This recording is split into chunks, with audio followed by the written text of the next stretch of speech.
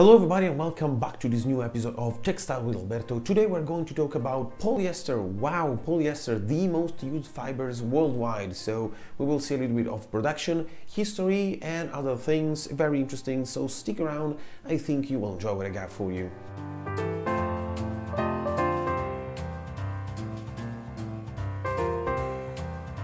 Hey guys, I'm Alberto and I'm a textile technician that lives and works in Italy. I have decided to make this YouTube channel to share all my textile and leather knowledge with you, but without further ado, let's see the definition of polyester. According to the European regulation of textile fibers, polyester is a fiber formed of linear macromolecules comprising at least 85% by mass in the chain of an ester of a diol and terephthalic acid. You didn't understand anything, right? Me too, don't worry. Actually, all you have to know about polyester is that polymer is the same of the plastic water bottles and it's the PET. It's quite interesting because since it's the same polymer, if you actually are wearing a 100% polyester t-shirt, actually you are wearing plastic, so it's like the same polymer of the plastic bottles. There is also a problem here because if you think about polyester, polyester is a reaction between alcohol and acid, and if you consider that also PBT is a kind of polyester and it's a different polymer, it's used also for swimsuits because it's chlorine resistant, and also polycarbonate, which is used for example for greenhouses, is a polyester. So when you read 100% polyester on your t-shirt, 99.9% of the cases, trust me guys, in textiles we refer to PET. PET is a polymer that in nature doesn't exist. That's why it's a man-made fiber, but it's not like viscose, because viscose comes from wood pulp, and in this case it's 100% synthetic. So we put the polyester over here under petroleum-based fibers. Also, if we have a quick look at the microscope, we can see that polyester is perfect, guys. It's flawless, it's straight, it's perfect because it's chemically created and chemically transformed by humankind, and we all know that actually nature is not perfect, so cotton is not perfect, but polyester is. Polyester was invented by John Rex Winfield in 1941. Actually, polyester was not so used in the past until 1970. What happened? Terline was created. Terline was a 100% polyester yarn, very advertised as a kind of a miracle fiber which was worn for 68 days and was still presentable without ironing. Let's have now a quick look at the producers of polyester worldwide. Polyester is the most used fiber in the world. Actually, 50% of the total fibers consumption is polyester, guys, which is very much. More than half of the textiles worldwide are basically plastic, and the demand of polyester is increasing each year by 7% steadily. There are a number of polyesters in the world. We can see that actually US is leading along with Germany and Italy, Denmark, Belgium, Netherlands, and if we have a look at Asia, India and China are leading along with South Korea, Japan, Taiwan. Why is polyester so common and so used worldwide? We will see that later in the pros and cons. Before, I would like to tell you guys all the production of polyester. I have decided to divide the production in two steps. The first one is the creation and the manufacturing of polyester chips. What are chips? Basically are tiny little balls of plastics that are made by the chemical companies, and from the plastic chips you can obtain bottles, plastic objects in general, and plastic yarns, in this case polyester yarns. Let's see very quickly the production of the polyester chips. The raw materials used for the manufacturing of polyester are terephthalic acid and ethylene glycol. So basically an acid and alcohol. All these two comes from oil. So we have oil extraction. From the oil we take the oil to the refinery. We create the naphtha, which is a distillate, and from the naphtha we obtain paraxylene.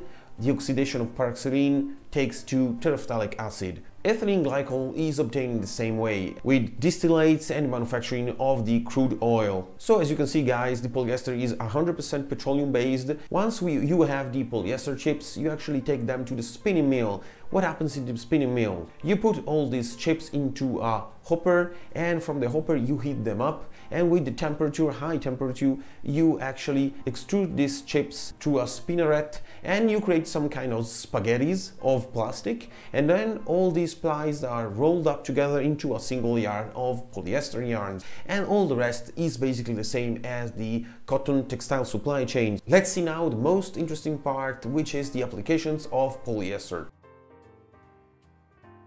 There are a number of applications of polyester, guys. We found polyester in clothing, in upholstery, awnings, technical textiles, sails, agriculture, automotive, films, bottles, filters, insulation tapes, non-wovens, sewing threads, ropes, microfibers, industrial applications. Why polyester is so common? Let's see together all the pros and cons of polyesters.